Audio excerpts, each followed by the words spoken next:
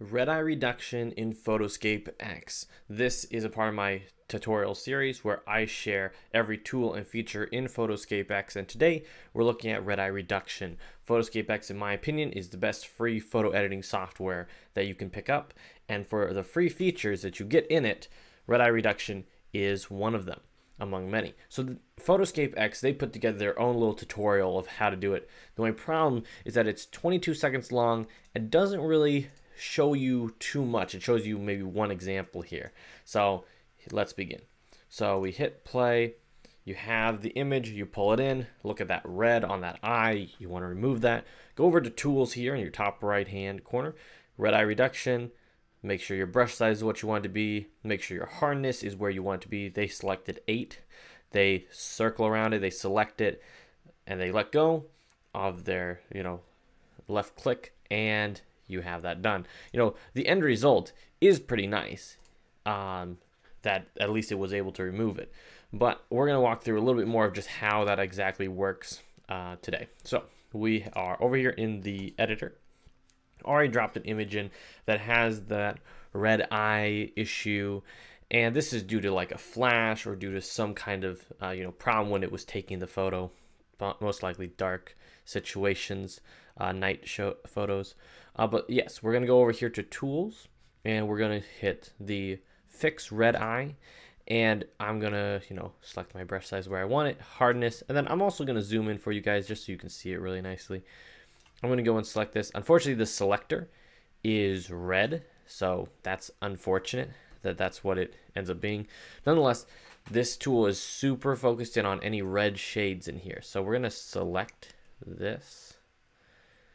And we'll go a little bit further on the outside of that. If this is just a left click and I'm holding it down to select everything, let go, and you're done.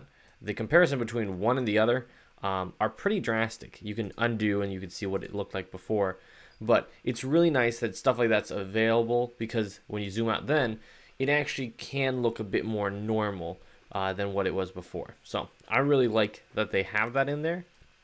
We're gonna do this other one real quick in here as well, and if you think it's a little too removed or something like that, you can go back and adjust how drastic you want it with that hardness. And if you don't get it all the way to the edges, you can go back over it again. All right, but let's say you feel like it doesn't look quite right. What would be like the follow-up tool to the red eye reduction? I would go over here to the color tab. So instead of the tools tab, switching over to the color tab. And then what I would do is I would go in here and select just that portion of the eye, and then maybe brighten certain parts or darken certain parts, things like that, to be able to get it right to where you want it to be. So sliding over to mask, selecting what you have there, and maybe it's darkening that even more, or maybe it is brightening it. Maybe bringing back more of that eye there, and hopefully not too much of that red. Also, if you feel like, hey, I really don't want like that light glare in there, you think that's kind of a mess, what you could do is you swing over to tools as well, and you can hit either spot healing or clone stamp. I'm going to select spot healing here. You can go in here and select that, and you can remove it. Now, it just depends on what you want to do, but I just wanted to share a little bit more of a context of using that tool. PhotoScape X did an okay job of showing it. This, I think, gives a better job of how to go from something where it's red eye to at least a little bit better, something where the image might be salvageable. Something that is such a close-up like this image is pretty tough, but I think for most red eye images, you can remove it and still have a usable image at the end of the day. So you guys, thank you so much for watching, and I'll see you all in the next one. Bye.